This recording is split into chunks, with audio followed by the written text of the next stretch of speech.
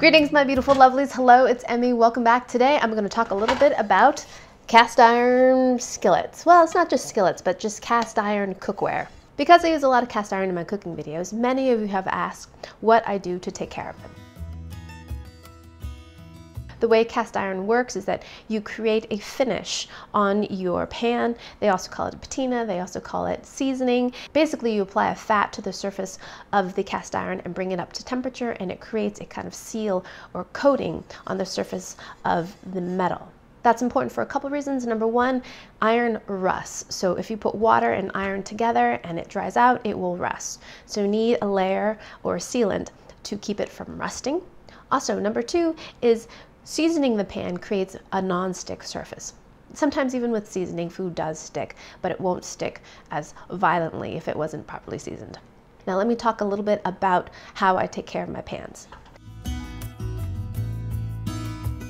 Now, say I'm cooking and now I want to clean my pan. What do? I do not use soap. Soap will remove any of your seasoning. I use water and a scrub brush. So say I'm making breakfast and I have some scrambled eggs and there's a particularly stubborn bit of scrambled egg on there. What I do is while my pan is hot, I use my scrub brush and I get that wet and I scrub it on the inside of my pan. Resist the urge of putting cold water into your very hot pan because you risk cracking the cast iron or damaging your pan. So just use a minimal amount of water, just dampen your scrub brush and scrub at it. But I find it's easier to get the food bits off when your pan is hot. Once you get all the bits off, then we're going to take a clean rag or paper towel, wipe the inside out, place it back onto a burner on medium heat, raise up the temperature, use a little bit of oil. I like using safflower oil or peanut oil, something that has a pretty high smoking point. And I like using a cotton rag, just a little rag, and just wipe the inside. After I've applied the oil, I just turn off the heat and just allow the pan to cool. So I do this every time I'm finished cooking. So this is my Lodge American-made 10-inch cast iron pan, skillet actually, and this is a replacement. It replaced my antique Wagner, which was passed down to me, which I loved. It had the most beautiful, smooth, glassy finish on the inside because it was nice and old, but it was lost on a camping trip.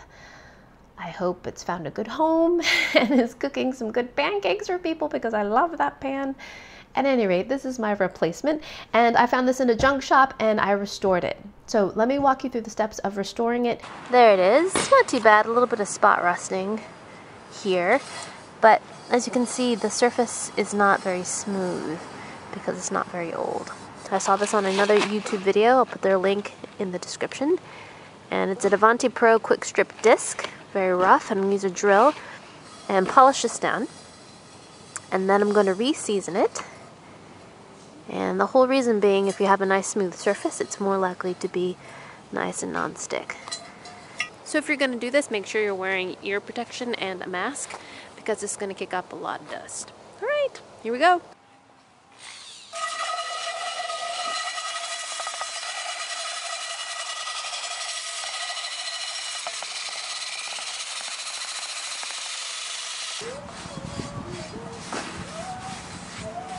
That's what the pan looks like.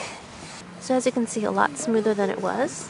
A little bit of pitting, but nothing I'm too concerned about. So now I'm gonna give this a wash and season it. So here's the pan after one seasoning. I placed it in an oven at 350 degrees and let it sit in there for 10 minutes or so till it's nice and hot. Even longer is better. And you can see it's developing its seasoning right there. See that little bit of brownness? I'll season this a few times. So now that it's hot again, I'll put some olive oil and take a paper towel and wipe out the excess. Make sure you get the sides and the outside as well. And then I'll put it back in the oven. Cook it in there for, I don't know, half an hour.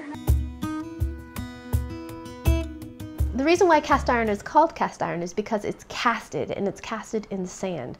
So in a bed of sand that's been compacted, a mold is pressed into there, and then another mold is pressed on top, and then the liquid iron is poured in between the layers of sand. And then once the metal has set, the sand is just removed and you're left with the pan. If you look at the bottom of the pan or on the sides, you'll see that it has kind of a rough or pitted surface, and that is created by the fine texture of the sand. And that's fine, but a really well-used vintage pan will have a really gorgeous, smooth surface because of all the scraping and cooking that's been done on it. So that smooth surface, when it's properly seasoned, has more of a non-stick, slick finish. I ground mine down for quite a while, and it's much, much smoother than it was, certainly. But what that grinding did was brought the surface down to the metal, which was kind of shiny. So I needed to re-season it. So I washed it many, many times because there's lots of iron filings everywhere. And then I began the process of seasoning it. Now it took many, many, many times for it to get this gorgeous black color again. So I have this size. This is the standard 10-inch. And this is a great big one. This is my 12-inch one. Then I have this one, which you've all seen. This is my handy dandy griddle. I love this. I use this one a lot when I'm filming because it doesn't have any sides, so you guys can see what I'm doing. And it's very easy to flip because the sides don't get in the way because there are no sides. And finally, I have this. And this is my beloved Dutch oven. I love braising in it. It's just wonderful. It retains heat and creates a really nice caramelized roast. And this is a 5-quart Dutch oven. I love cooking with cast iron for many reasons. Number one, it is very, very durable. These pans will last you a lifetime. In fact, they're often passed down. They are so strong. It is inexpensive. A pan like this will cost you less than $20. And like I said, it will last generations. Another reason why I like cast iron is that it retains its heat very, very well. So once you get it up to temperature, when you put a cold steak or even cold food into a pan, it still remains really searingly hot and you get nice browning and searing on your food. But there are things that I don't like about cast iron. Number one, it is quite heavy. It is iron after all. But it is induction friendly. So if you have an induction burner, this will work because of course it contains iron. It also works really well if you are camping. So it's very versatile in that fact. You can just put it right on your camp stove or actually on the coals. That's how they did it back in the chuck wagon days. So very strong as well. I was going back to the pros, back to cons. Any other con things that I don't like about? Another con is sometimes when you're cooking acidic food, say like a tomato sauce or something like that, it will remove some of the seasoning if your seasoning is particularly thin, and it can react a little bit with the metal and create a little bit of metallic taste. But if you have a very well seasoned pan, I haven't had any trouble with that. So I do cook tomato sauces, meatballs in my cast iron as well. But if you're at all concerned about that, you can use cast iron enamel, something like this.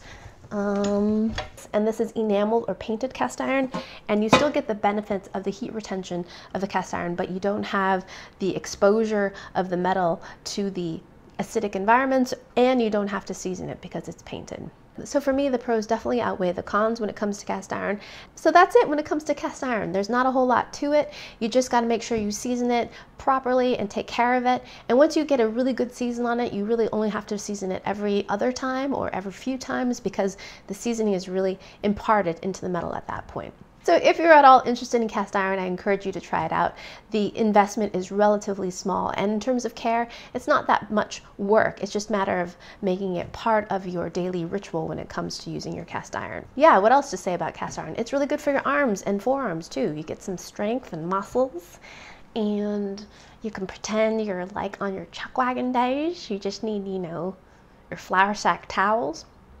All right, enough of that. All right, thank you guys so much for watching. Hope you guys enjoyed that one. I hope you guys learned something, and I shall see you in my next video. Oh, be sure to share this video, subscribe so you can get more of this great content, and follow me on social media so, you know, we can stay in touch and be friendly and stuff. All right, toodaloo, take care, bye!